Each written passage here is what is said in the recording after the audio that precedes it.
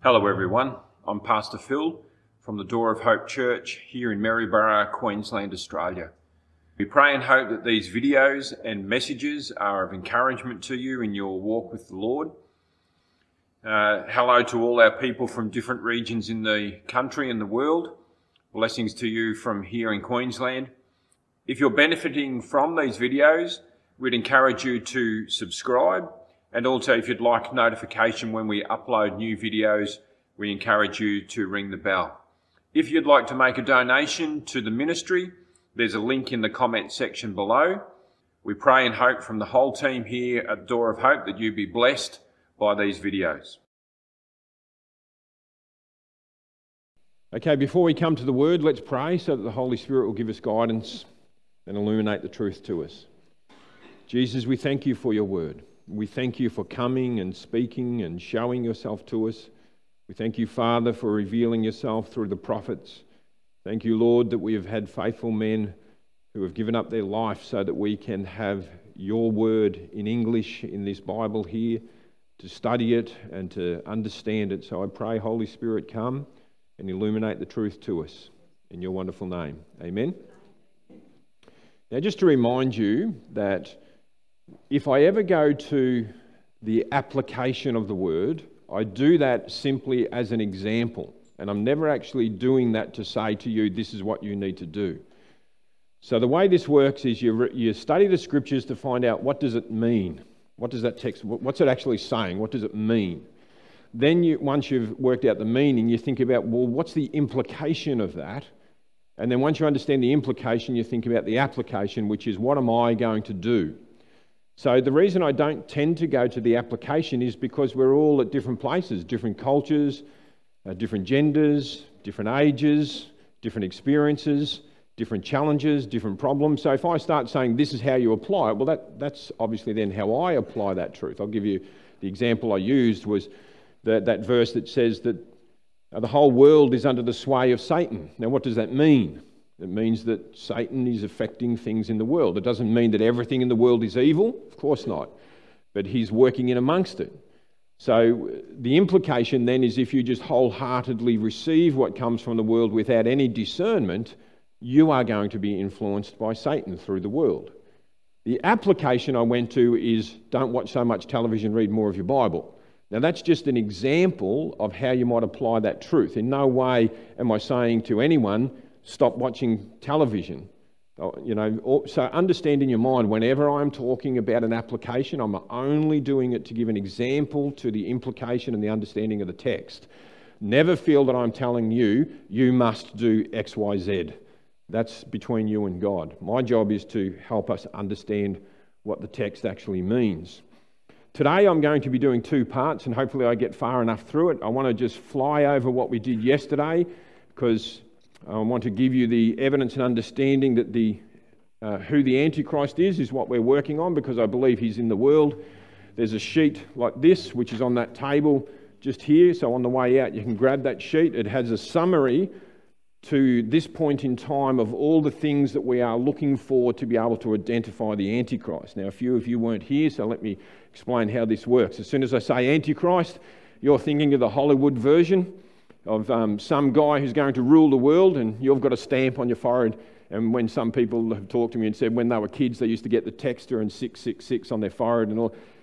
Hollywood ideas, imaginative ideas. It's not what the Bible says. How many movies have you ever watched about Noah or something where you've gone, I don't remember him saying that. I don't remember that happening. Especially that one with Russell Crowe in it.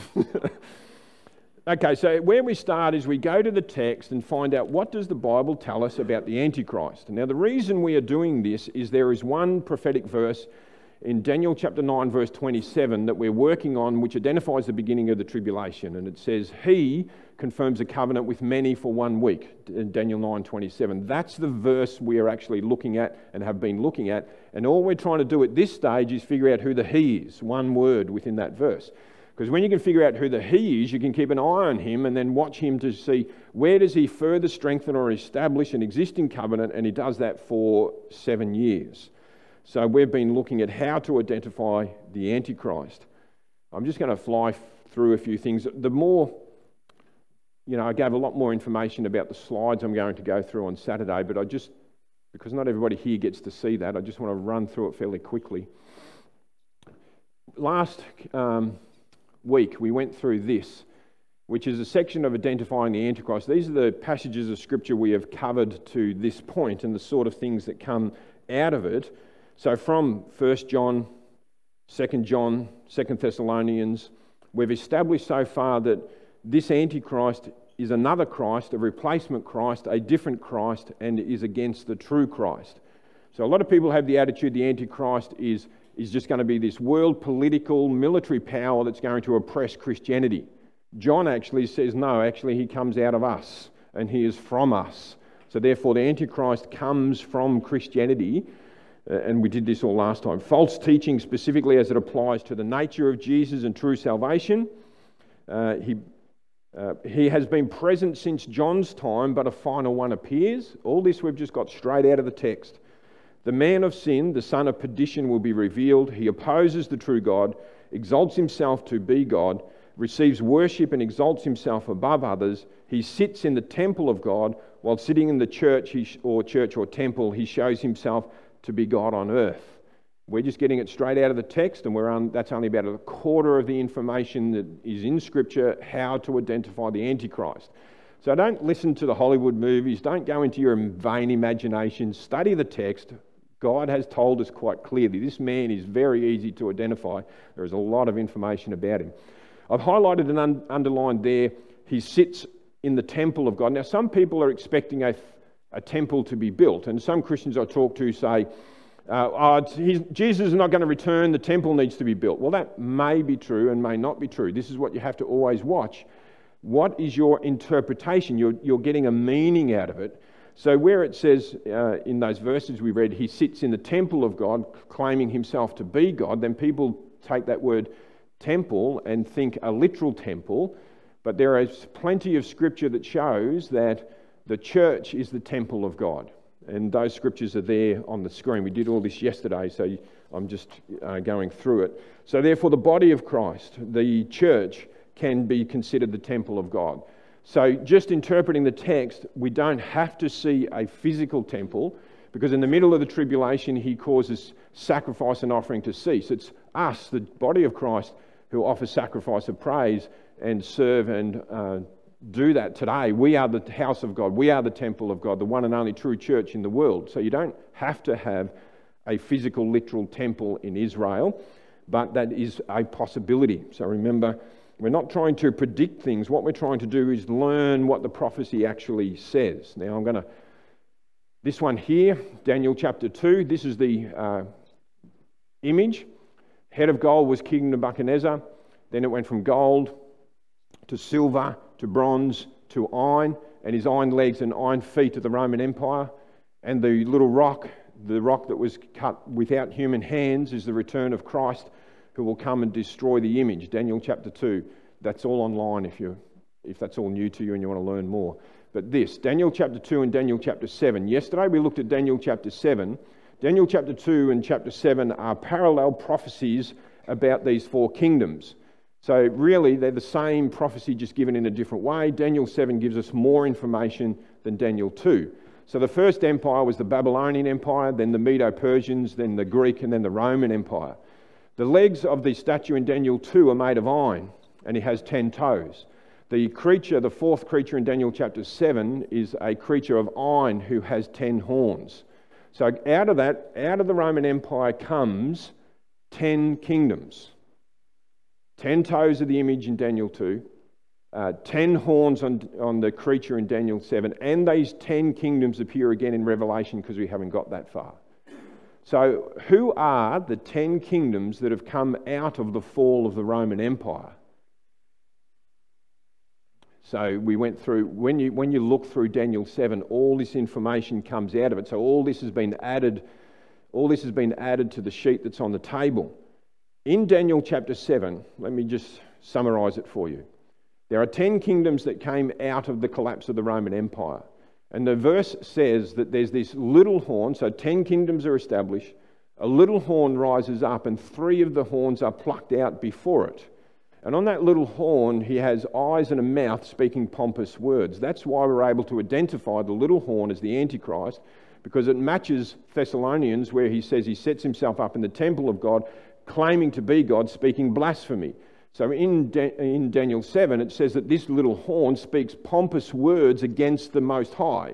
So in other words, he is claiming to be God. So we know from the way this is written that with the Antichrist claims to be God. That's the pompous words he speaks against the Most High. So the little horn in Daniel 7. So that means you can have a look on the Bible history chart over there on the wall to check this out later, that when Rome collapsed, there were 10 kingdoms. 3 of those were destroyed by a Roman general who was working with the Papal See at that time to establish papal authority, and he ripped up 3 of those kingdoms, or destroyed 3 of those kingdoms, and gave it to the Pope, because he became a Roman Catholic, and he used his military power and political power to establish the papacy. And it's at that point in time that the papacy went from being different than all the other kingdoms, because that's what it also says, different. Different in what way? The Papal See is different than any other kingdom because it is a monarchy, but it's also a democracy. The Pope is voted into power, and then once he's in power, he's like a dictator or a monarchy. He rules. And then they have land, they have kingdom, they have their own army. Everything about the papacy fits Daniel 7, which I'm going to give all this to you over time. So, for those who weren't here, the other prophecy talks about the 70-week prophecy. You have 7 weeks, or 7 by 7, 49, up until the rebuilding of Jerusalem, the walls in Jerusalem. Then you have another 62 weeks on top of that until Messiah Christ is cut off. Then you have this approximately 2,000 years until the return of Christ, and at the end you have the tribulation week. I've been through all of this. This is just to get our thinking right. Skip this. It's going to take too long to get through that. There's 2 things that also line up with this about the tribulation week. That is what's called the redemptive week. Have you ever wondered why the millennial reign is 1,000 years? It's because it's 1,000 years of rest for the world. It's the forced Sabbath rest of the land. So scholars see this redemptive week. You have 1, 2, 3, 4, 5, 6,000 years, and then you have 1,000 years forced Sabbath rest of the land. So the story of Genesis becomes more prophetic than scientific, that it gives this pattern. That's why the Sabbath rest is in the commandments. So you have all those years, you can see where Noah fits in, and Abraham and Daniel and so forth. Then you've got the first coming of Christ after about 4,000 years, second coming of Christ after 6,000 years, where he establishes the millennial reign. All the information about that is online. Another big prophecy that puts all this in, and they're all coming to the same point. This is why I'm just quickly showing you this. This is not just one prophecy. Daniel 9:27, he confirms the covenant with many for 1 week. It's just not one isolated thing. There are prophecies all over Scripture that are all intersecting at this point in time. So Israel, the fig tree, that's where he who is alive and begins to see this will be alive when the time comes. So Israel has been restored. So there's been 1,948 days multiplied by 80, how all that works. Matthew 24:32.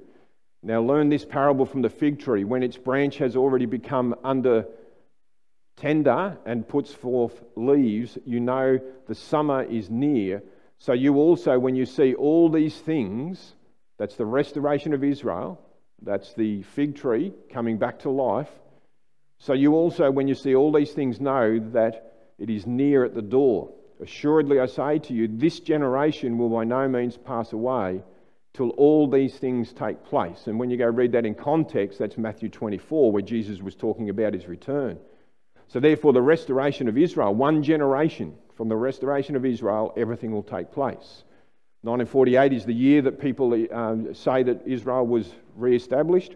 In the scripture, it talks about in Psalm 90 there about a man's life is 70 years, by reason of strength 80 years. So you add 80 years to 948, 2028, around that time, the return of Christ. Come back from that time, 7 years, we're in 2021. Come back to this year, the Antichrist, which I'm about to show you, has confirmed a further covenant with many, and he's done it for exactly 7 years, which is why I'm talking about it. This is why I can't keep this information to myself any longer. I've always been happy to just leave prophecy to the side as a bit of a hobby, but I need to give it to you. So all of that is happening. All of that is online, and you can see that. I just wanted to quickly go through some of that. You can turn that off now, thanks, Alan. Go through some of that so that those who don't make it on Saturday can get a quick idea of the sort of thing we cover. What I want to cover more on Sundays is what on earth are you going to do? We're coming into the tribulation, so it's not just knowing that that's happening, it's also what do I do? Okay, Phil, great. We're in the tribulation. Things are going to get bad. What on earth do I do? That's what I want to cover more on Sundays. So if you turn with me, I'm going to look at probably 3 sections of Scripture. Matthew chapter 6, James chapter 5, and Revelation chapter 3. So if you turn first of all to Matthew chapter 6.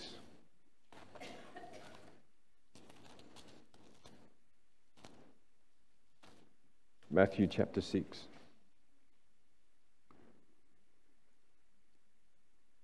How do you set yourself up in readiness for all that is coming on the face of the earth?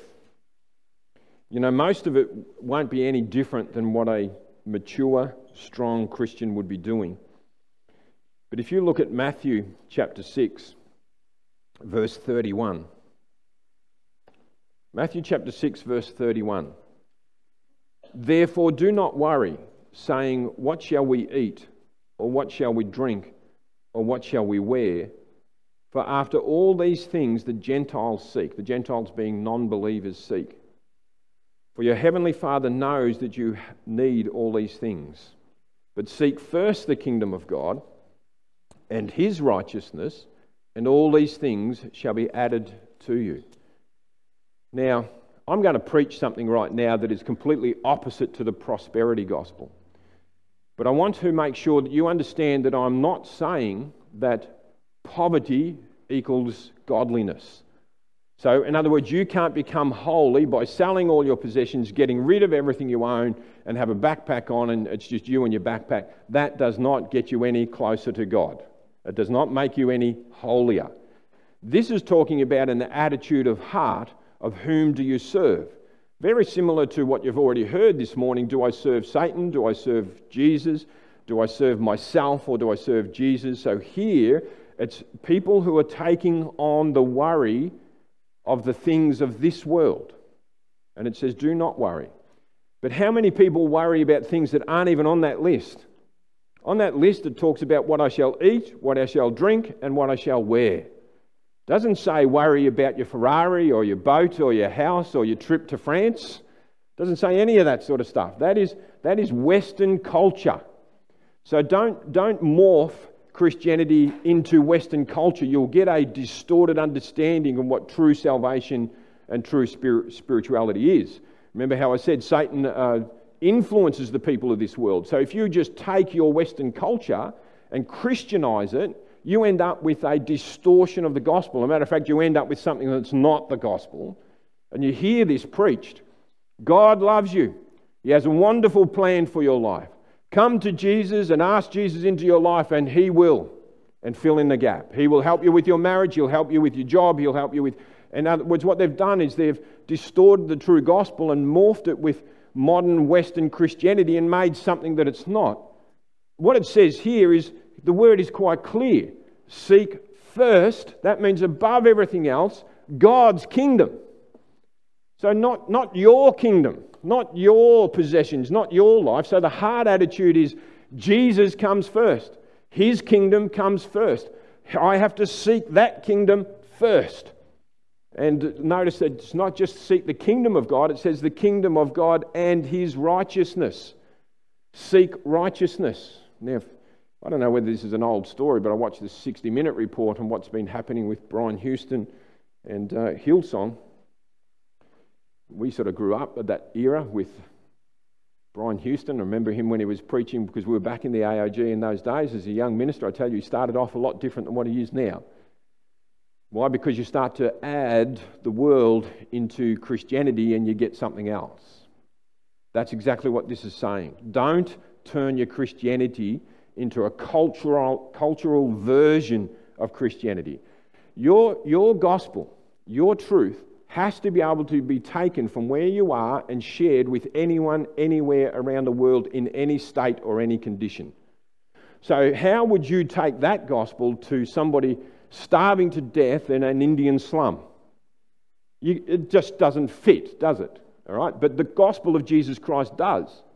Because when you go to anyone, anywhere, in any state, no matter how rich, no matter how poor, no matter how healthy or sick, the gospel is simply this: do you want to get right with God?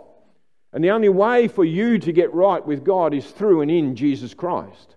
No matter who you are, whoever shall come to the Lord can be saved. So therefore, come to Jesus and surrender your life to Him. Let Him save you. Save you from what? Save you from the wretchedness of your sin. That you have acted in a way that has separated you from a holy God. And He is holy, and He is just, and He is righteous. He can't just turn a blind eye to the things you've done.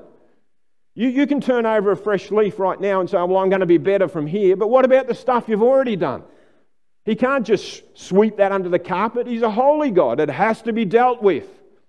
So when you come to God, if you come to God and say, Lord, I believed in you and I prayed that you would help me with my marriage and my job and everything. He said, yeah, but did you seek after righteousness? Did you seek after an attitude and a behavior within yourself that was like mine? Did you pursue those things which were of my kingdom? Or did you pursue the things that were of your own self-interest? So seek first the kingdom of God. Now, you can't do this in a token way. You can't sort of manipulate God, and because it says, therefore, do not worry about tomorrow, for tomorrow has its own worries. But if you seek God and seek His righteousness, He will add to you what you need. You will have food, you will have drink, you will have clothes. You have what you need. You don't need that other stuff. You need whatever Christ says you need. But you can't do this in a token way. You can't sort of like put Jesus on the shelf and sort of say, well, I asked Jesus into my heart back in 1984. And yeah, we had a great revival back then. Oh, it was great, good stuff. And yeah, I believe in Jesus. But you know you're not living for Him now. That's what matters. Are you seeking the kingdom of God now? Are you serving Jesus now? Because it's what's in front of you that really matters. Push forward into what God has for you. Now, the reason I'm bringing this up to do with the tribulation is that you are going to get manipulated by Satan through the things of this world. So if you still have self, if you still have a need for material possessions, if you still have a need for things, he is going to manipulate you through that. And you're going to be put in a compromising position where you feel you can't but. Remember what it says in the middle of the tribulation. He causes all, great and small, rich and poor. And he goes to great length to say basically everyone in the world will need to become part of this system. And you will need to become part of this system if you want to buy and sell. In other words, if you want to have your house and have your trip, you're going to have to become part of the system. And so he's going to manipulate you to sacrifice something of your faith in order to do it. Because it says that when you receive that mark, whatever that mark is, and it doesn't have to be a tattoo on your head, and it doesn't have to be a chip under your hand, I'll get to all of that. But when you make the decision to take that in order to get this, then it's that getting, that's where the weakness is in your life. That you haven't surrendered your life, that you're not living for the kingdom of God and His righteousness. You're actually adding Jesus to your life and you're pursuing the things of this world, and Satan has an inroad through that, and you're going to compromise things because of that. Exactly opposite to what a lot of preachers say, come to Jesus and He'll help you with you get more money. Make a good donation to the stuff out the back that we're doing and Jesus will multiply it to you and you'll get plenty of money. I don't see it in here. Sorry. That's westernized Christianity. Jump with me up to James chapter 5. After Hebrews, James chapter 5. Actually, chapter 4.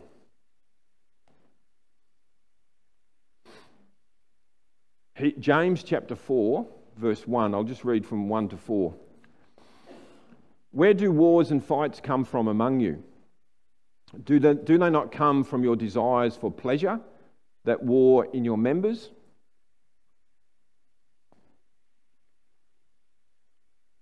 War comes from the desire within our fallen nature. You lust and you do not have. You murder and you covet and cannot obtain. You fight and war, yet you do not have, because you do not ask. You ask and do not receive, because you ask amiss, that you may spend it on your pleasures. How many people are praying for things and they're asking amiss, because it's really in the lust for possessions, it's in the lust for power, it's in the lust for significance, it's in the lust for purpose and meaning, and through that lust you're praying for things and you're praying and asking God, and He says you're not getting your answer. Why? Because you're asking amiss. You're asking for it on yourself. It's still all about you. Haven't you realised that salvation is actually not about you? Salvation is about Jesus Christ, that He is glorified in your salvation, and that you happen to be the blessed recipient of the life that He gives you because of the love of God the Father for the Son and the Son for the Father, and you're stuck in the middle of it, that Jesus died in humble obedience to the Father that you may live, and the Father receives all those that are in Christ Jesus because He is His Son.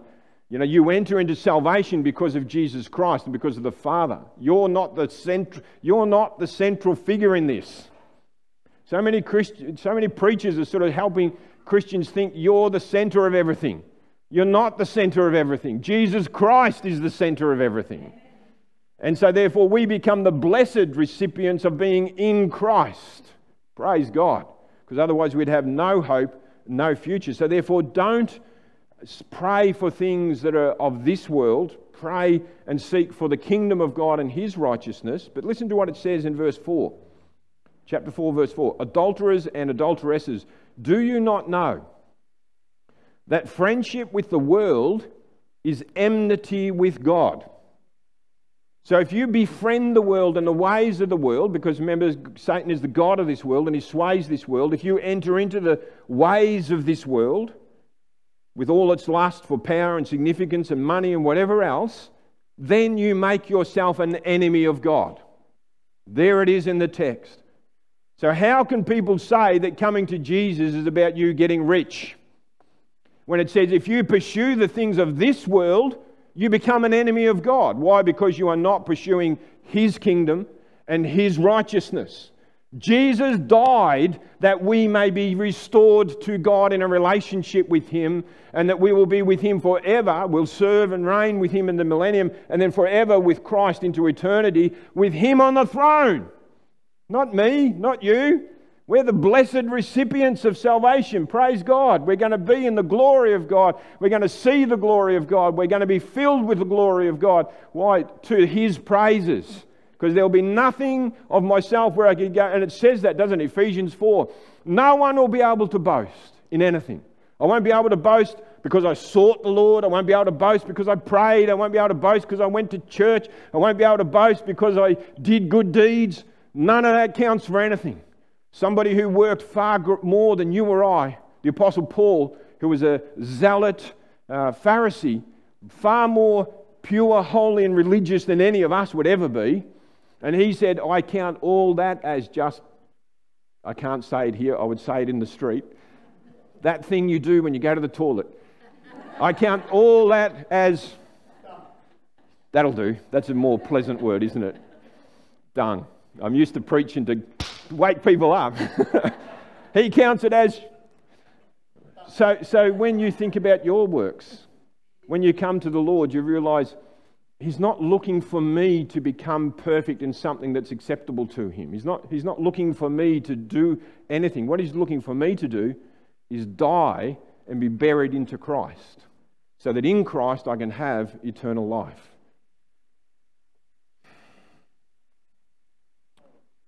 James chapter 5. No, actually still 4.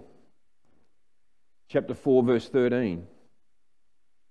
Chapter 4 verse 13. Come now, you who say, today and tomorrow we will go to such and such a city, spend a year there, buy and sell and make a profit.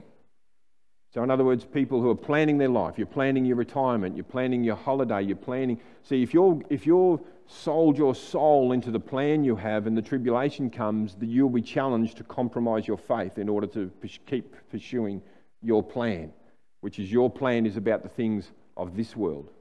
Because it says, "Come now, you who say, today and tomorrow we will go to such and such a city, spend a year there, buy and sell and make a profit. Whereas you do not know what will happen tomorrow. You could be dead tomorrow. For what is your life? It is even a vapor that appears for a little time and then vanishes away." So in other words, the short time you have, the small time you have, do you really want to be pursuing the things of this world and building up for yourself riches in this world where moth and rust can sort of destroy them all and you can lose them all? I know people in business who have worked their whole life to make a multi-million-dollar corporation, and then all of a sudden, for whatever reason, lost the whole lot. And then they go and commit suicide because that was their life. So now that's somebody who has millions of dollars in a multinational company, but now bring the same principles down to you and I, with your job and your money and your house. You see, because even though it's smaller, it's still of the world. Now, I'm not saying, no way, don't misunderstand me, I'm not saying don't work. I've worked hard all my life, and we have a house, and we're doing things because I'm working towards that for a home, food on the table, somewhere to live. But the priority has to be Jesus. So if for whatever reason I can't have that, it just goes away. I don't really care. I don't care whether I have it or not. What I care about is when Jesus returns, that he says, "Well done, good and faithful servant." So therefore I've got to surrender my life to Jesus Christ in service to Jesus Christ, and you need to do the same thing. That peace that passes all understanding that we will have in the middle of great tribulation comes not from the things of this world, but from the certainty that Jesus Christ is who he said he was, risen from the dead, and that we have the confirmation of that in us by the Holy Spirit, and we have the reliable account of the truth according to the Word that gives us peace and confidence that we are in Christ and destined for eternity in Christ. So therefore, who cares about the things of this world? I'll still work to build a house, I'll still put food on the table and everything like that, but it's not my heart's desire. It's not the master I serve. Chapter 5. "Come now, you rich, weep and howl for your miseries that are coming upon you. Your riches are corrupted and your garments are moth-eaten. Your gold and silver are corroded, and their corrosion will be a witness against you and will eat your flesh like fire. You have heaped up treasure in the last days." We are coming towards the end. What generation would this ever apply to than this one? I have information that 1,810 people in the world own 70% of the world's wealth. Those 1,810 people own 70% of the whole world's wealth. Wow, exactly. They, if they were of God, could solve poverty in the world overnight. So the sin rests with humanity. God, like if we truly cared for each other, but of course we don't. We know why we don't. Because when you're not in Christ, you are a self-centered, wretched sinner. And you're going to pursue whatever lust and desire satisfies your carnal nature. You have no reason to care for anyone else. If you do care for somebody else, it's only in the end to satisfy your corrupted need. Jesus Christ, being born again of the Spirit, means something happens in you where you actually care about people and things and situations that it's not coming from you. It's coming from Christ in you by the Holy Spirit. Why do you care for that person down there? They would mean nothing to a carnal person in the world, but you care because Christ is in you. And Jesus came into the world willingly, obediently from the kingdom of heaven, that whoever may call on his name will be saved. He cares for them. So that means he is rising up within you to say, talk to them, feed them, help them. That's why it's evidence of salvation, the manifestation of Christ in you, for the hope of glory for those people. Last days. Now, just because I'm running out of time, let's jump up to Revelation chapter 3 just to close with. Revelation chapter 3, many believe that this is the last church, that the 7 churches in Revelation 2 and 3 talk about the different phases of church history over time, and the last church is prophetic. Matches what I just read in James 5 and more of James 5 about the wealth, the corrupt wealth of the last days. But this is the same problem in the 7th church in Revelation chapter 3. So we're from Revelation chapter 3 verse 14. "And to the angel of the church in Laodiceans write, these things says the Amen, the faithful and true witness, the beginning of the creation of God. I know your works, that you are neither cold nor hot. I could wish that you were cold or hot. So then, because you are lukewarm and neither cold nor hot, I will vomit you out of my mouth. Because you say, I am rich, have become wealthy, and have need of nothing. Now, I've heard of many preachers allegorize what being hot and cold is. The text tells us what being lukewarm is. Being lukewarm means that you are saying to yourself, I am rich, have become wealthy, and have need of nothing. That is the lukewarmness that he's talking about. That is the prophecy of the last times. That is what we see when we're preaching down in the street. People who have their cars, walk in, get their coffee, their clothes. I have what I need. Why do I need God? Become lukewarm. Because they say within their own heart, I am rich, have become wealthy, and have need of nothing. Why do I need God? I don't need God. And the corrupt nature of men that won't even respond to God, because it says in Romans chapter 3 to 6, it talks about how no one seeks after God. You know, a man's corrupt heart is not something that seeks after God. So I've been sharing with a guy who's coming to faith and he wants to be baptised once he can overcome a bit of anxiety, so pray for him. But he realised, as I was sharing this with him, that means God has already been working in my life. Because why am I spending time with you reading Scripture and talking about Jesus? Why on earth would I do that? You're doing that because the Spirit of God is already at work in you, giving you a desire for Himself. So if you were here today on Sunday where you could be down the beach, you could be off fishing, you could be four-wheel driving, you could be doing whatever, but you're sitting here, to the natural man, that's insanity. Do you mean you spend your Sunday morning going down and listening to that guy?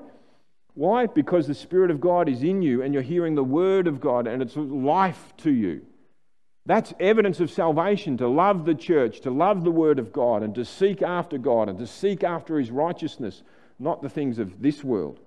So the people of the last day who say that I am rich and have become wealthy and have no need of anything and do not know that you are wretched, miserable, poor, blind and naked, I counsel you to buy from me gold refined in the fire. Now, it's not talking literal gold, that you may be rich, and white garments, that you may be clothed, that the shame of your nakedness may not be revealed. Now, that shame of your nakedness goes right back to the garden. What did they do after they sinned? They covered their nakedness, their shame. So if you feel ashamed, and many people feel ashamed when we preach about coming to, and you think about coming to church, I can't walk into church, I'm ashamed if people actually knew what I had done. If people, and you've got these images in your head of past things that you've been involved in, and you feel the shame, Jesus can take that shame away. Why? Because He will put into your heart righteousness. That's why it says, seek after the kingdom of God and His righteousness, because there is life. Satan only comes to steal and to kill and destroy the lust of men. But Jesus said, I have come to give life and to give it more abundantly. That's eternal life in Christ Jesus. The shame is gone. I don't need to even remember those images because as far as I'm concerned, they're just washed away by the blood of Jesus. So from here on, it's got to be about Jesus Christ, His kingdom and His righteousness, that I am progressively becoming more sanctified, that I'm progressively working day and day with the Holy Spirit and with the Word of God to become more and more like Jesus Christ in my life.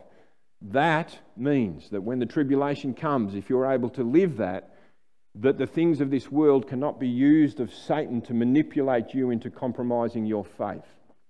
And some of you may even be convicted today now that you know that you've compromised your faith because of the things of this world. You need to take care of that. That's between you and God. Let me pray. Lord, we thank You for Your word. And all of us here, Lord, just make that prayerful commitment to surrender ourselves afresh to You. Lord, we want You to be the head of this church. We want You to be the head of our life. We want You to be the righteousness that is in us. Come, Jesus, I pray, by the power of Your Holy Spirit. Be in us as a people. Let us be Your temple in the world. Help us, Jesus, to share with our family and our friends. Help us, Lord, to be obedient to all that You call us to.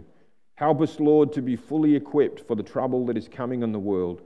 Lord, that we can share a message that will bring life to many, to the glory of Your name. Amen.